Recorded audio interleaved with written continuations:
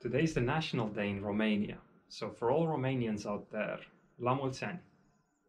Now next week, Monday, is going to be Independence Day here in Finland, so for all Finns out there, hyvää itsenäisyyspäivä. Now you can already tell that that's not a real flag over there.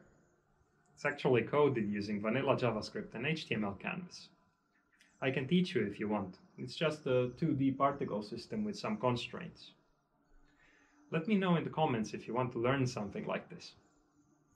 Meanwhile, I'm preparing another tutorial for you guys. Let me give you a hint.